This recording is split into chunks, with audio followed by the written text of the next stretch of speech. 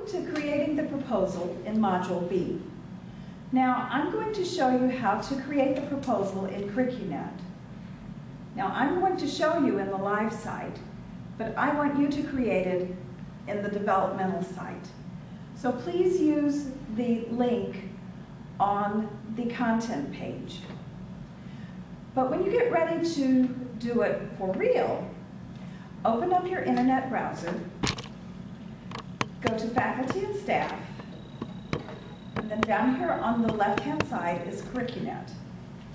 So open it up, put in your username, which probably is going to be your network name, but your password is not going to be your network password, because I don't know what your password is. So use your department code.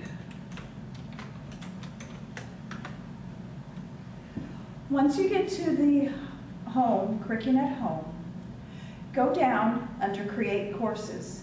Now remember last time we said you were creating the proposal. So even though we've started it and are going back, we go under Create Courses.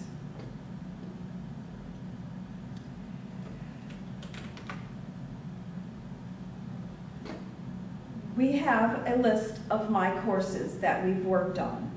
So go down to the course that you are working on. We're working on Welding 107, the pending file, because remember when we copied the active file, it made the pending file. And click on the pencil. That takes us to the course file. So we want to go to the cover screen. We want to leave the prefix as it is. If we wanted to change it, we click on the drop-down box and pick the one we want. We want to leave the number as the same. I'm going to put a hyphen in between entry and level. And then we want to put in our draft course description.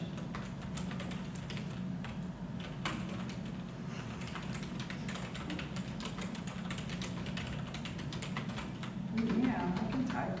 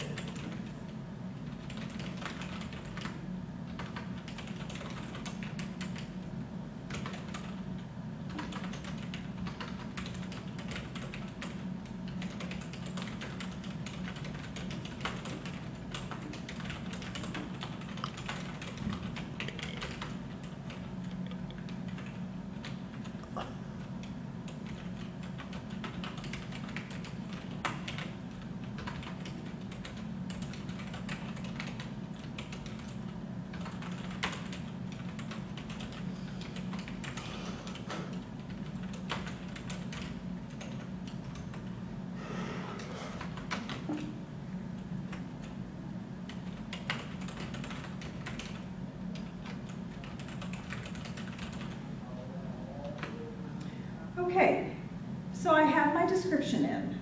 Remember, it's 3 to 5 sentences long. And then we put the codes at the end. The 12 means it's an occupational course. The lecture and laboratory hours are the contact hours. Now, right now, we don't know if there are any prerequisites or co-requisites, so we're going to leave that blank for right now. So we're going to put in a proposed start date.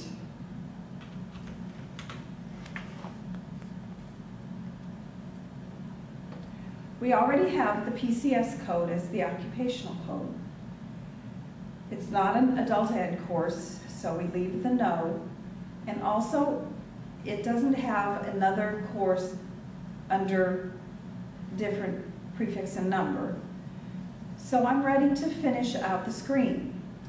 Now, if I'm not sure about this description, I can save the screen, and it'll save my work, and I can go on to a different one.